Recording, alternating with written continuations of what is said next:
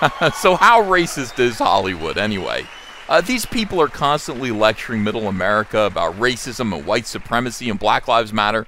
It's all projection. All of this is projection, as it turns out. Welcome to Comic Artist Pro Secrets. I'm Ethan Van Sciver. Before we begin this video, and I can't wait to get into it, if you wouldn't mind considering hitting the subscribe button, ringing the bell for notifications, I would really appreciate it. Like this video, share this video. That's how we can fight back against YouTube's deliberate suppression of channels with messages like mine. And again, my message is about truth, justice, the American way. And I don't understand why they'd want to suppress my message. It must be because I'm too, perhaps, sexy, elegant, eloquent. Ali Larter, totally beautiful woman. I love Ali Larter. I loved her in the Resident Evil movies. She's just so, I don't know, man. There's something about her. But according to Leonard Roberts here, this is Leonard Roberts, maybe she's only beautiful on the outside and not on the inside. I don't know. I'm not sure. But he wrote a whole essay about how he was mistreated, how he feels it was probably for racial reasons. This guy is on a quest now, just like Ray Fisher. We know Ray Fisher as Cyborg from the Justice League movie, who is blaming Joss Whedon, who took over the movie after Zack Snyder left for family tragedy reasons. You know, he's blaming Joss Whedon, Jeff Johns, John Berg, others involved with the Justice League movie for treating him in a racial way, in a racist way, he feels, in a bigoted and biased way. And he's gone to town. He's actually had an investigation at Warner Brothers.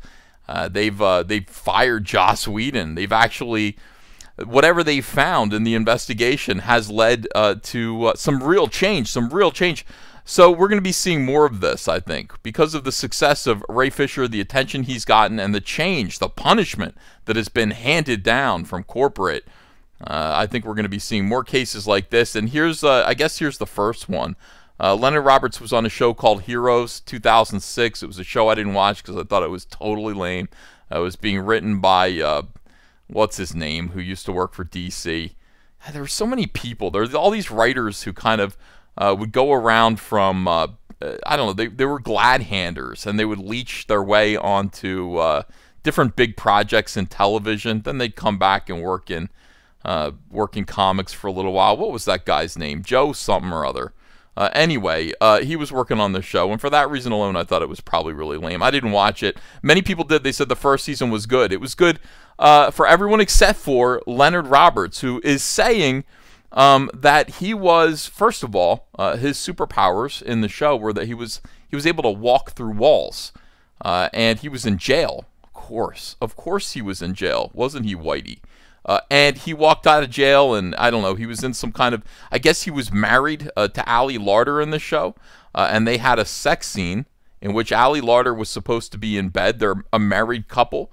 He says that Ali Larter treated him very coldly, very dismissively, and she was wearing like a strapped gown, had straps on, and they were like, hey, you know, you're going to be under the covers, under the blankets. We wonder if you wouldn't mind lowering the straps. This is according to Leonard. Could you lower the straps on your nightgown so it looks like you're naked? So it looks like you're naked in the bed with this black man? And she, according to Leonard, blew her top and said, this is extremely disrespectful that you would ask me to do this, as though they asked her to, you know, take off her clothes, when really all they did was ask her to take down the straps of her dress and get under the... Okay, so anyway, he was like, wait a second, is this because of bigotry? Is it?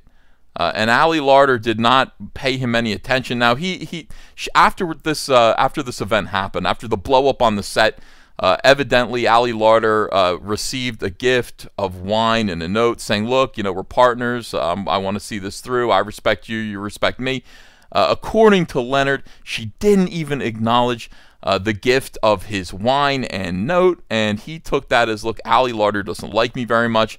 This guy's bouncing around in the, going from office to office of the creative staff, and eventually they tell him, even he's trying to connect, let me connect with you. She's like, no, I feel disrespected by what they asked me to do in bed with you. In the meantime, by the way, she had a scene with Adrian Pastar, who was a white guy, and she went all in. She's like, is there anything I could stand on my head? I could, you know, she's suggesting positions to get into for the sex scene with Adrian Pastar. But with our friend Leonard Roberts, no, not so much. So this guy believes it's racism, and it probably could well be. This is what I would like to say. I would like to point the finger of scorn at Hollywood. You clowns, stop virtue signaling to the rest of us normal people about Black Lives Matter. Stop virtue signaling to us about how how social justice is important and we all need to get along. You people are crazy. You people are absolutely insane. You guys can't even get along. You guys, Ali Larter evidently influenced you to fire this guy somehow. Now, Ali Larter is saying, hey, I don't remember any of that. So I'm really sorry. I respect you as an actor, and I'm so sorry that your experience on the set was so very, very different. I'm so sorry that you have these problems. Very sorry. And everybody else is saying, what are you talking about, man? Yeah, look, we look back on you fondly. You were great. This guy was fired after the first season, just a few episodes. They killed him by, he's like, I got shot more than Tupac. They shot this guy's character. He's like, that's weird. Can't I walk through walls? I guess bullets hurt me, though. That's odd.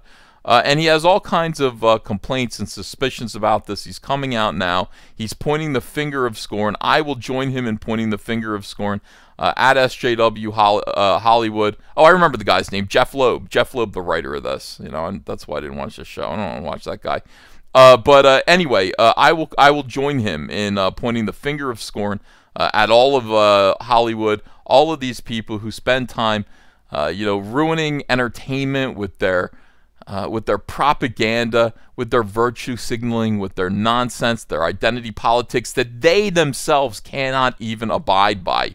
You can't take care of your black actors. You got to treat these guys. Well, okay, I'm going completely by his account, to be fair, because it's funnier to point the finger of scorn at this guy. But who really knows? All I'm saying is Ray Fisher, this guy, there are going to be many, many more black actors who are going to come out and say, look, I had a role, I was mistreated, I was not elevated.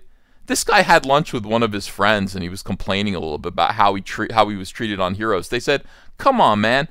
Can't you see they're always going to keep the hot blonde on the show? They're going to take her side because people are watching for the hot blonde, not you. And frankly, in my opinion, I agree. I'm watching for Ali Larter. But he said, don't you understand? What you are saying right now is proof of systemic racism.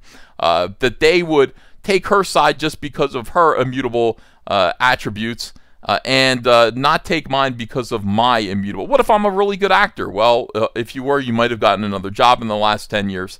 That is true. I think he is working now, according to the article. But in any case, this is another Ray Fisher situation. There will be more of these since Black Lives Matter is a big thing. We are going to have actors, people of color, coming out and pointing the finger of scorn, pointing the bigots out, pointing these racists out, these same people that lecture you every day, that donate to big Democrat causes. And I got to say, I'm just going to sit back and with a big bowl of popcorn and enjoy the show. I hope that you do too. It should be kind of fun. By the way, the article that this guy wrote started out with a little story. And this is the thing that, and this guy's definitely an SJW, obviously, you know. So SJWs always start out with stories about their kids who are wiser than maybe their age might suggest, and how you have to let them know, as a parent, how horrible the world is. I've never let any of my kids know how horrible the world is. I'm going to let them find out for themselves. But he's like, we were walking down the street, and a lot of businesses were boarding up their doors. And she said, why are they boarding up? My daughter said, why are they boarding up their doors, Daddy? And I said, because they're a little scared. People always get scared when black people demand things. I think it's probably because people were setting fire to businesses and looting them, not because they were demanding things. Indeed, I think you demanding your dignity on the set of Heroes was fair play. I think you should have demanded your dignity. I think that they should have honored their contract with you. They should have actually worked to make your character at least as important as Ali Larter's character. But on the other hand, no, I disagree with you. I don't think that people boarding up their buildings are doing so because they're afraid of black people demanding things. I think it's because it's their small business and they don't want to get it looted, raided, and destroyed. In any case, let me know what you guys think of this story.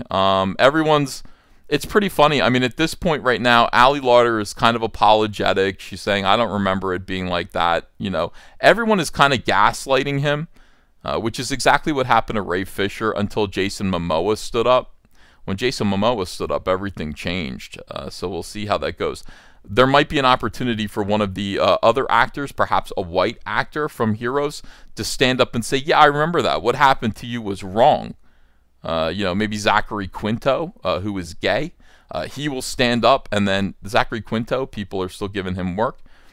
He will, I don't know, maybe that'll make some more people fall in line. I don't really know. Who knows? Anyway, let me know what you think in the comments below. Like, share, subscribe to my channel, and I will see you again later with another video. Bye. New from All Caps Comics. Rainbow, the Brute, the last real man in fairyland. A tale of prismatic pain, a spectrum of brutality, and a pretty good dad. Choke slam a unicorn by backing it today, only on Indiegogo. Hey, you want to follow me on Twitter? Are you sure? Well, if so, I'm at Ethan Van Sciver. That's at Ethan Van Sciver. See you there.